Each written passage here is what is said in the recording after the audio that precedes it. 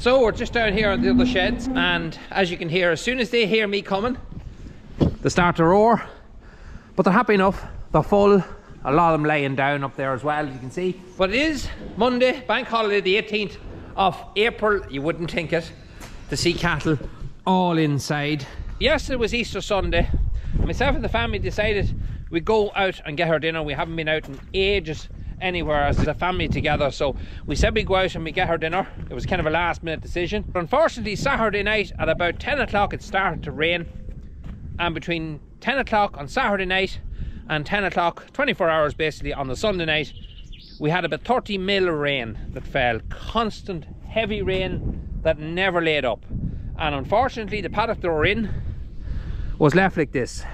Now this is around the gap, but a lot of the paddock is well tore up. There's a little bit at the bottom I was holding off for the day after because growth is so slow. We're trying to hold the cows back because they're only still out in the daytime, remember.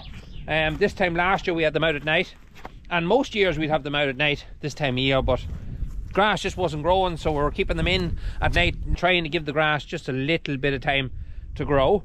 So we came home yesterday. I knew there was going to be harm done to the paddock because I could see the cows from the road on the way home. As the first thing I looked at on the way home, I threw my eye over. I could see the farm from the opposite direction, and I could see the cows all standing up at the gate at 3 o'clock on the day, and that wasn't a nice sign, which was annoying, but it happens. So we're going to have to roll it first, get it all packed back down again, and then we can run the rake man over it and sow some seed on it. So a lot of you might remember in the last video we had a heifer here that was due to calve.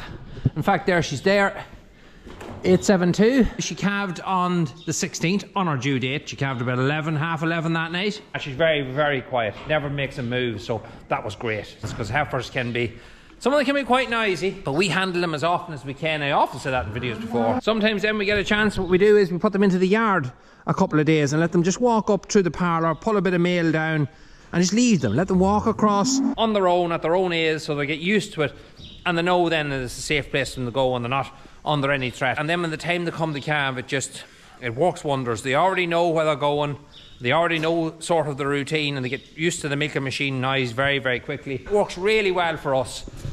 But these cows, now we have only a small number left to calve. 1, 2, 3, 4, 5, 6. 6 left to calve.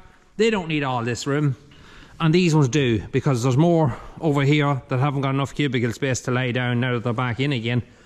So we need to move this gate up here to this section and allow an extra few cubicles for these cows to lay down, a bit more room to move around. So that's what I'm going to do now.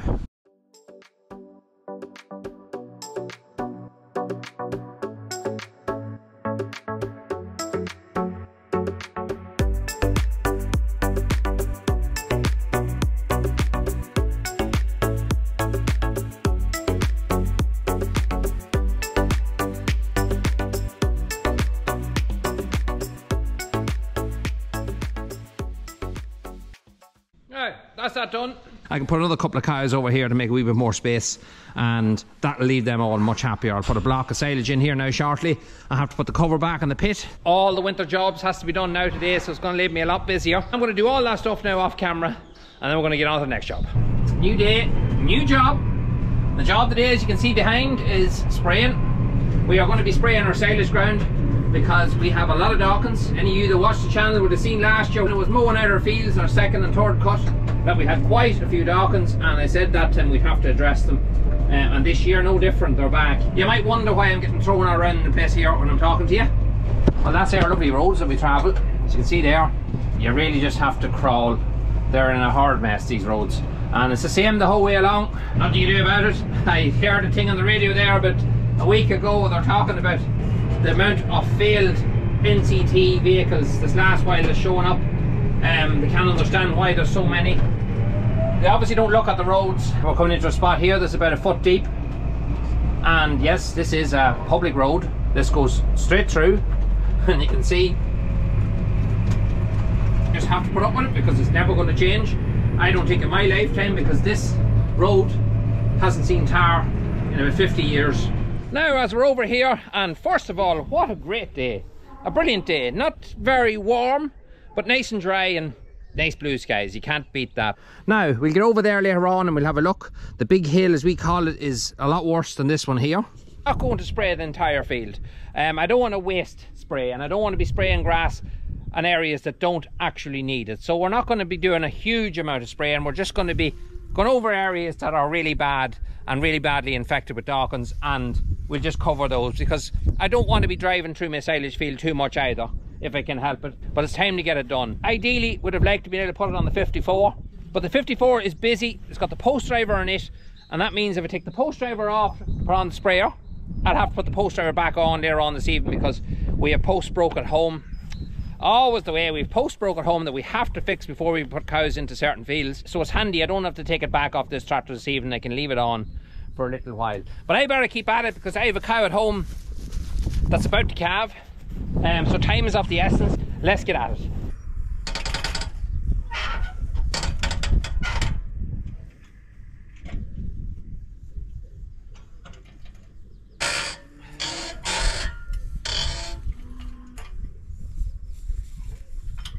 Now, before we add any chemical, I'm just going to actually run it, because I haven't run it yet to test to see what it's like. It's just full of water at the minute. You all remember what happened last year. It was a pretty big mess. So hopefully, fingers crossed, we have no leaks.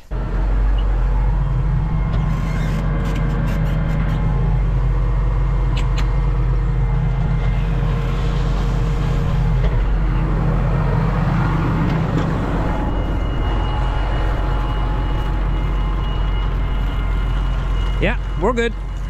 So what I'm doing at the minute now is I have the sprayer in mixing mode, the handle down. That allows the sprayer to agitate the stuff inside. And we've added the chemical now, which is Dockstar Pro.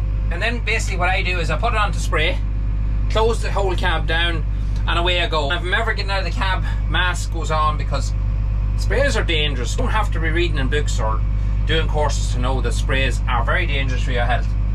So you should always wear a mask when you're getting out.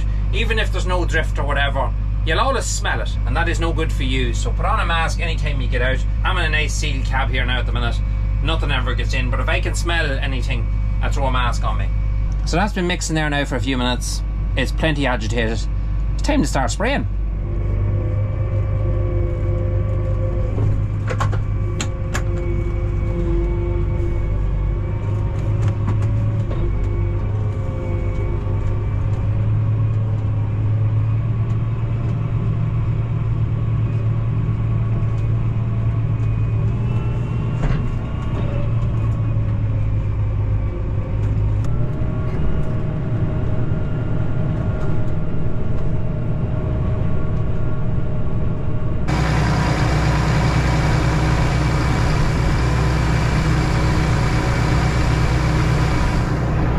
So what I'm doing at the minute here is I'm kind of picking out an area that I want to do. So kind of drawing a circle. I'm not just going along the hedges or any of that.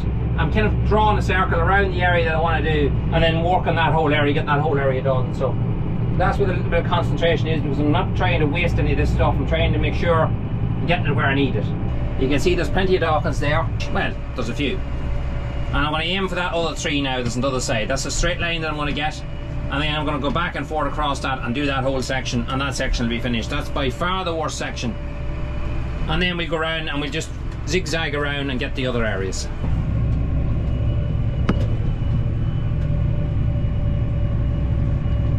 As you can see, we have a good growth on our silage fields already.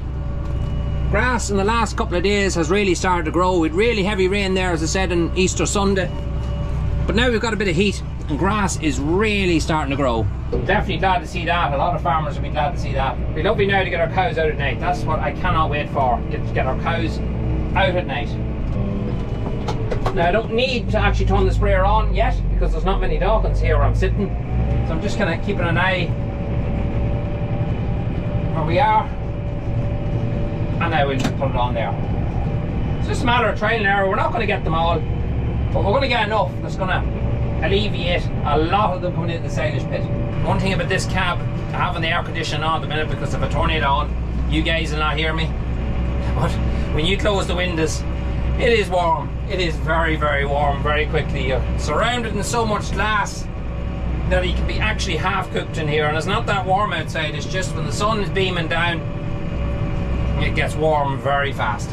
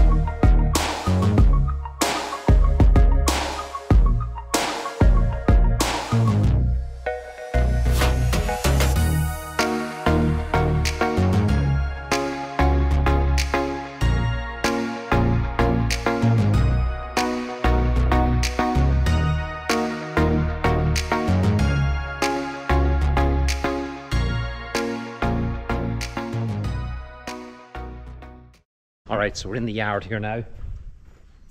Take it nice and easy, we don't want to disturb her. There's a pair of feet right there. We see a nose and we see a tongue.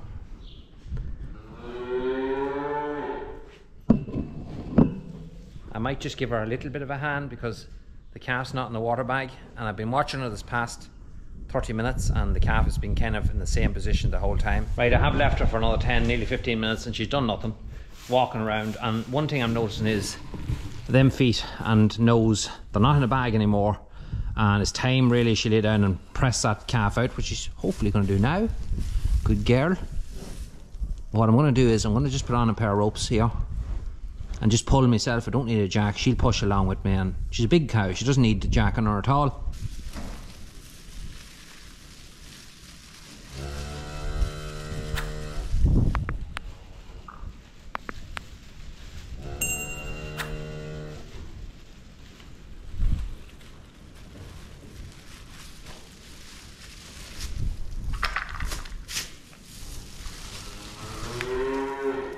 Just let her push herself. She'll do the whole work. There it is. And that is a heifer calf.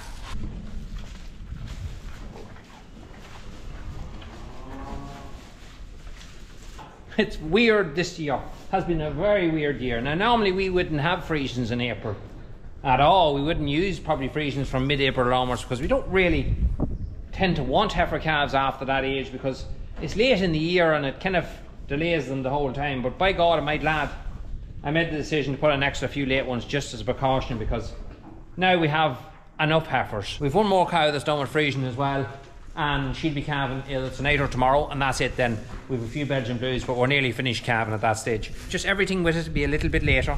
There's no problem with that. So we'll leave her be. I'll go down and get me lunch and go off and finish my evening spraying, and that calf will get up, I'd say itself, very shortly and be sucking probably before I come back. Hold on a second.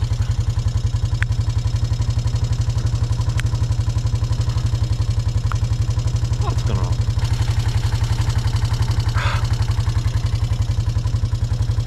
Hey, that's more like it. Now it's the day after that spraying was done, and I wanted to take you back in because normally within 24 hours you'll start to see the Dawkins starting to change their form, starting to lay a bit flat. And fortunately, I can tell you that's the case. The Dawkins are all starting to lay down. You can pick them out now in the fields very easy because they're turning over their leaf like this here. And when they turn over the leaf like that there, you can see them very, very easily. And you can see it through the field very easily. So it looks like we got a nice kill, and it was just the right time to do it. I'll give you another update in a couple of weeks and let you see what they look like, but they're laying fairly flat there now, so it has hit every one of them, and that should wipe them out. A lot of people, whether I'm slurrying or spraying or spreading fertilizer basically, would tell me to look about getting GPS for my tractor, which I can understand perfectly the reasons why. It has loads of benefits. The only thing I will say about it is we were offered a GPS system with auto steer and the whole bells and whistles to try out for a year, and that was offered to us, could have been even about a year ago now, and we turned it down because it was a very expensive machine. Someone in my situation with a farm the size of ours isn't going to invest that type of money in a GPS system. I certainly wouldn't. Our biggest field here is about 15 acres, and then we walk down from that. We have fields that are only 2 acres, fields 3, 4 and so on. So an auto steer isn't really needed for us. Now yesterday I got offered another GPS system with auto steer again from a Swedish company. I can't remember the name. I can't even pronounce the name of it when I seen it. Not for the life of me could any of us pronounce it. But I looked them up and it was basically the same thing again, which was offered to us. And I will be honest about this, for next to nothing. And it'd be a machine that'd be really expensive for you guys to go out and buy. And part of that parcel would be I'd be showing you guys it working and telling you how good it is and so on. I don't want to do that, because if I came in with an auto steer in a field that's maybe 9-10 acres, I don't think it'd look normal. I don't think it'd suit our farm whatsoever, and it'd look out of place. So I hope you kind of get what I mean. We get offered a ball of stuff, everything from razor blades to makeup. I was insulted by that one. But work clothes and tools and you name it, we get offered it. And to be honest with you, I torn 99% of it away now. People might say, why would you do that? Well, look, they're all great products, but if I have one of them already, I don't need a second one. Or if I couldn't see myself using it on the farm or making use of it properly on the farm, there's no point in me taking it. I'm not just going to take something to show you guys what it does and how good it is and all that kind of crack. I probably will look for a GPS unit to buy myself. Something very small, without auto steer or any of those things. Just something that could show me lines of where I'm going and be as basic can be without spending the earth on it. I could use it for spraying. I seen that yesterday. I could use it for fertilizer. I could use it for slurrying now that I have the dribble bar. And sometimes the lines are a little bit hard to see. But I can get by without one. If I seen one second hand, or if I seen one that was in reasonable money, I might buy one in the future. I don't know. We'll see how that goes. I did price a few online and I scratched my head and said, no way. It's not something I would be rushing out and buying. No, but it's something I would rather buy myself at the same time. So that's it. I'm going to leave it there for the day. Thanks very much for watching our videos as always. If you haven't, hit that sub button. Give us a like if you enjoy our content. Until the next one, we'll talk to you again.